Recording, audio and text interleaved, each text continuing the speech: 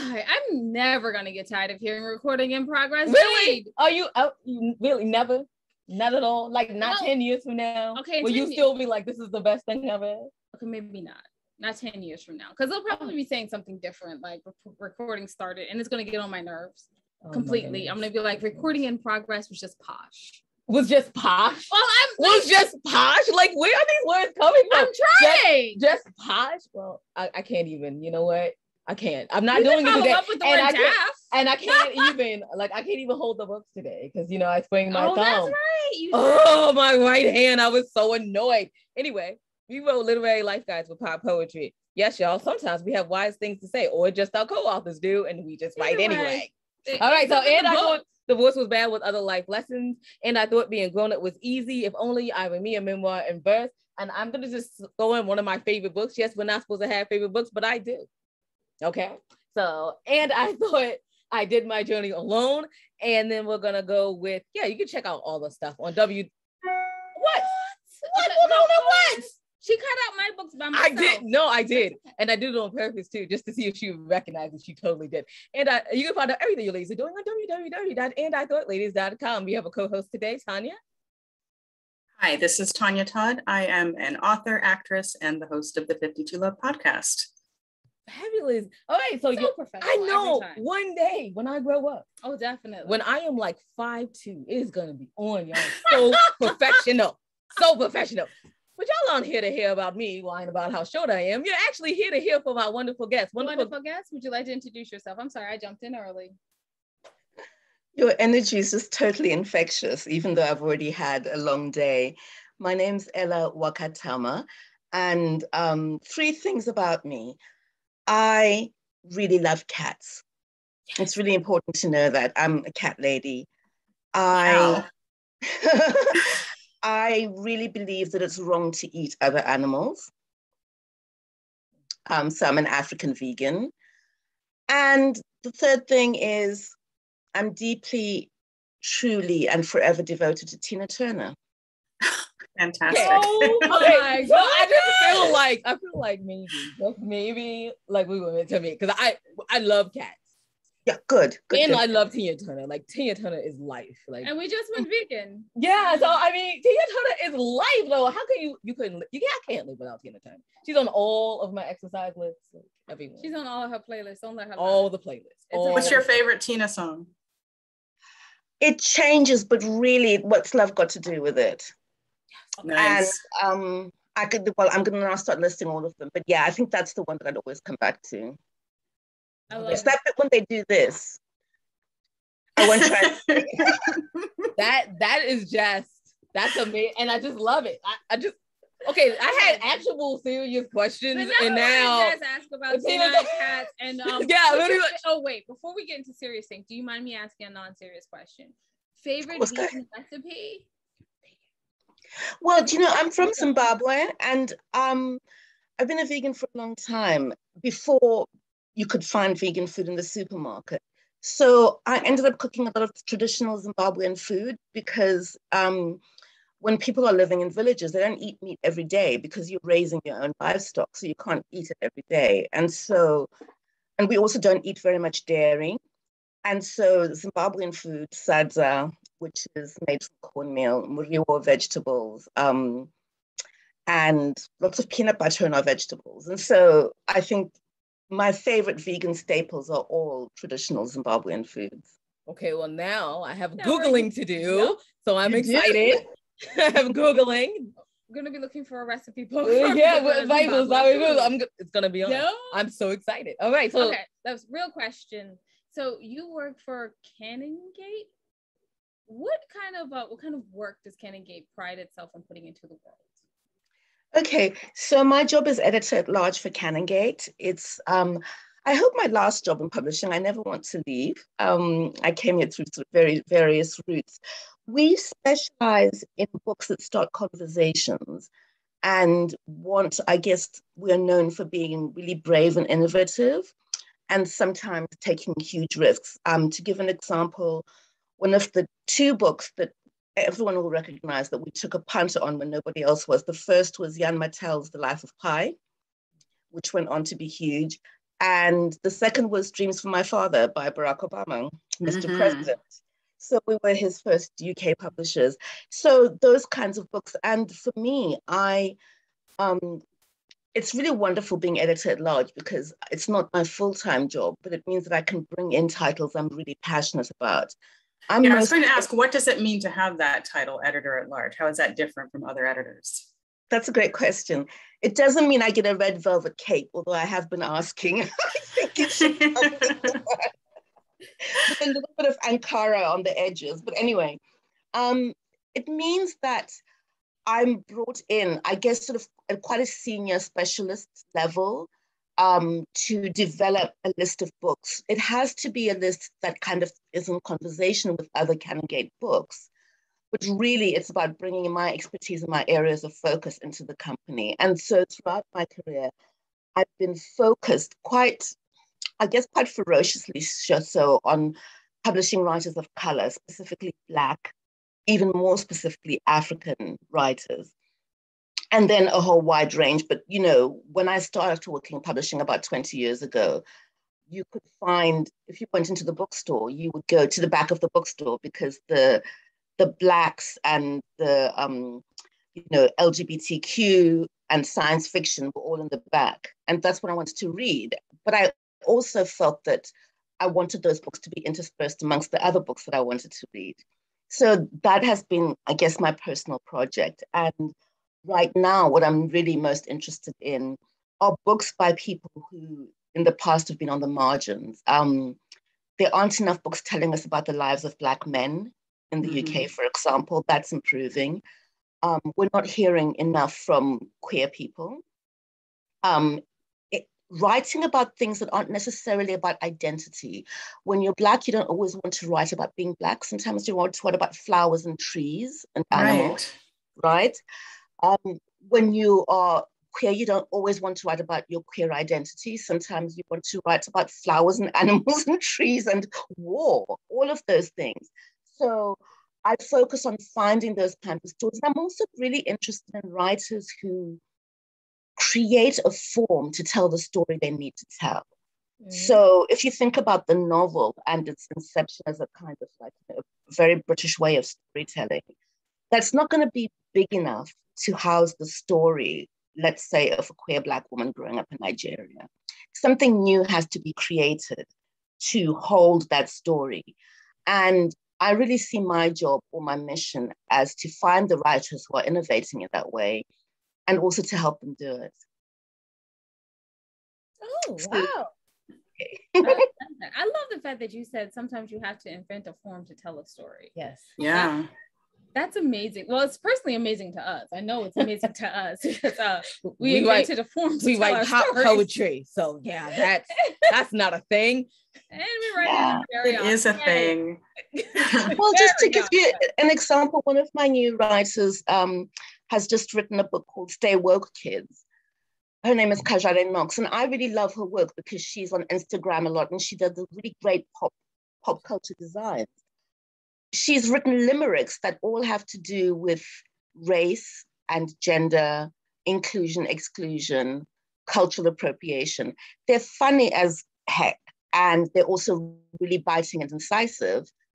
And her illustrations are great. And so for me, that was a really wonderful way that a young Black woman wanted to be quite political in that way, but to be playful with it as well. And I think for me, I guess that politics is always at the heart of everything, even if it's a love story. If it's one of my books, it's going to have politics in it. Wow, that's amazing. I feel like Tanya needs to ask a question now. Yes. So we can be Tanya real quick. So we can be still professional. Tanya. I'd like you to tell us about the program you did last spring called Novel Voices. Oh, okay. That was such fun. I'm glad you brought that up. One of my other jobs is as a senior research fellow at the University of Manchester in the School of Creative Writing, the Center for New Writing, rather. I had been doing a series called The Complete Works, in which I talked to writers having read everything they'd written, every book they'd ever written. And that went really well. I loved it. I was learning so much. and getting to spend time with writers I really love. And then the pandemic happened, so we could no longer do live events. We could no longer fly in writers from anywhere. And I thought, what's a way to kind of continue doing these conversations with writers? And I thought about how much I love debuts. There's nothing like picking up the phone to a new writer and saying, I want to buy your book. It's like, you're changing the world. It's like magic. So I wanted to spend time talking to writers. And I also, I gave you a real description of the writers I'm interested in. I wanted to feature those writers in a way they're not featured in other interviews. Other interviews focus too much on their identity and they try to make every work autobiographical. As a writer, your job is to imagine, and because you're a writer of color, because you are a writer from other marginalized communities, doesn't mean that everything has to come from your life experience. You create, you're an artist. So I put together pairs of writers who I thought would go really well together. And then I talked to them about craft, about writing, about the act of being a writer, about the act of writing and where their stories came from, not what's it like to be a gay writer from Texas, So it sounds like it went well. Will you do it again? Yes, I'm busy planning the current one now. My assistants and I are looking through various manuscripts and so on. Two of the writers we featured went on to be shortlisted for major awards. So we felt like we want to do it again. And it's a way of us, in all the advertising, we just say, these are the top voices to be looking out for. No caveats, no explanations about there'll be more than one Black person or anything like that. Yeah. So speaking of major awards, you've served as a judge for the Man Booker Prize. What goes into consideration when reviewing work for something like that? It's an amazing prize because each judge has to read every book. And so we ended up, I think in my year, we read something like 134 books in a year. Wow. Which was wonderful because I've been a book a year person since I could read, I guess. A book a year, a book a day. I was just saying. A book a year is nothing, but a book a day person. And so, in this instance, I was actually, part of my work was reading everything published in that year. What goes into consideration, Tanya, it really changes every single year because you're responding to each book. And what happens is that because there's such a variety in the judging panel, you're all picking up different things. I read as an editor professionally, but my colleague who's a poet is going to read in a different way. The magic happens in the discussions and the arguments. And you see very quickly that some books just rise to the top. And so it gets harder and harder as you come to the end. The year I judged, we were unanimous because that book was astonishing. And that was Marlon James's A Brief History of 7 Killings. Talk about finding a new form. Yes. Yeah. Wow. Wow. Yeah. I had the pleasure of meeting him here in Vegas. He was here for the Believer Festival. Yeah. He's fantastic. He's very dynamic. I feel like everything that you're involved in is just innovative and cutting edge of the literary form. Yes. Jade, did you actually have a question? Well, I was going to ask, because we're coming to the end of the show, what are some key advice that you would give to new creators out here that are trying to just walk in their own path? This is something I wish I'd known at the beginning. Don't try to fit in. In the places we live, we're in the diaspora, and I think even sometimes if we're still living on the African continent as well, we try to fit into a professional mode or a creative mode. There's, the canon is supposed to be this thing. As soon as I realized that trying to fit myself into whatever that kind of square box was going to fail, and decided that I was just going to do what I needed to do, everything started changing for me. And you have to think about what you bring yourself. What are you bringing? You're bringing rich cultural heritage as a person of color, regardless of where you come from. You're bringing journeys, you're bringing survival, you're bringing resilience. And, all of us here, we're speaking sort of, standard English, and we have all of those references. And I know that when we speak to our families, our voices have a different tone to them, have a different music to them that's for our families or for other communities of color. That is really valuable. No, your companions won't have it. So you can't throw away that bundle that your ancestors have gifted you of things that you know, because you know more than one world. And that is incredibly valuable. Don't try to be like anybody else, and be yourself, and know what you're worth. that is amazing. I was like, okay, if there was ever a point to is anybody end, else like a little bit in love right now? Right. It was from the beginning when she was like, right. I know. Like, it was just, you had me at cat, so yeah, you did. You had me at cat.